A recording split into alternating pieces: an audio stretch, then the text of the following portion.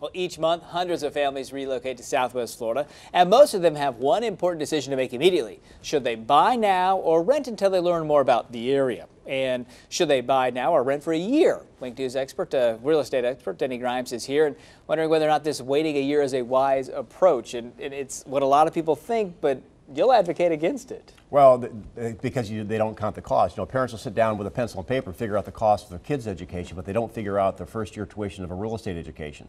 And there's a lot there that this can cost you if you don't buy in the first place, right? That's correct. I brought a slide, and there's three major costs. The first, the moving cost, the cost of moving twice. Now, this is a small consideration, but it still adds up. Forgetting the wear and tear on your body and belongings, it could cost several $1,000s to move. Yeah, no doubt. The second cost is a little bit more significant, and that's the loss of a tax savings, renting versus owning. You see, on a $200,000 mortgage, the first year interest is about $9,000. So in a 30% tax bracket, that's a $3,000 tax savings. And the big one, particularly here in Southwest Florida, is we're seeing improved market conditions. Is the market is generally, in the last 12 months, the median sales price is up 10%. So you do the math on a $250,000 home, that's a $25,000 bump from this year to next year.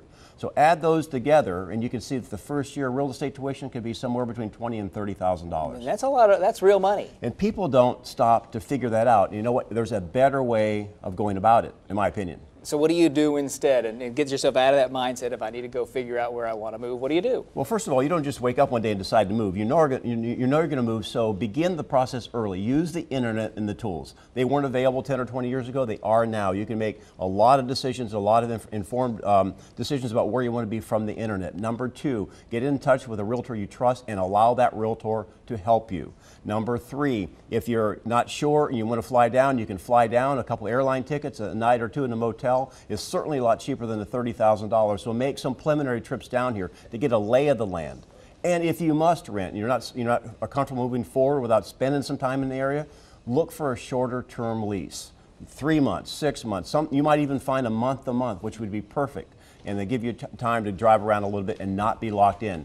The bottom line that the buyers have to understand is that they can make a quality decision within a few weeks. The extra 11 months does not increase the quality of decision, but it does get to be expensive. Yeah, I had never thought of how much it could really add up. And you're right, we talk about this advice all the time.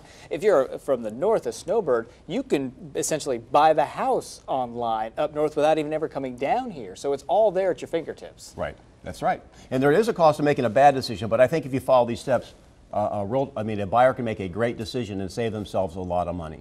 And do you counsel the folks now to kind of get out of that mindset, or do you still hear it a lot? We hear it all the time, and the reason they say I want to rent a year is because it's generally what it used to take to get to know the area before the internet. Now, I mean, you can actually literally through Google Maps walk down streets and look at neighborhoods, from Akron, Ohio. So you don't need to be here as much. You don't need a full year.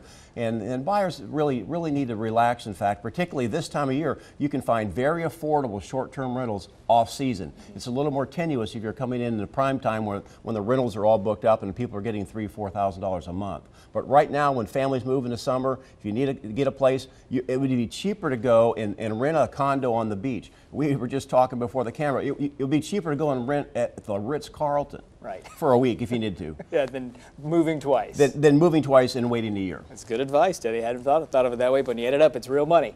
It is real money. If you have any questions, you can always email Denny at dennygrimes.com. We'll try to get them answered for you here. Wink News This Morning. I'll be right back.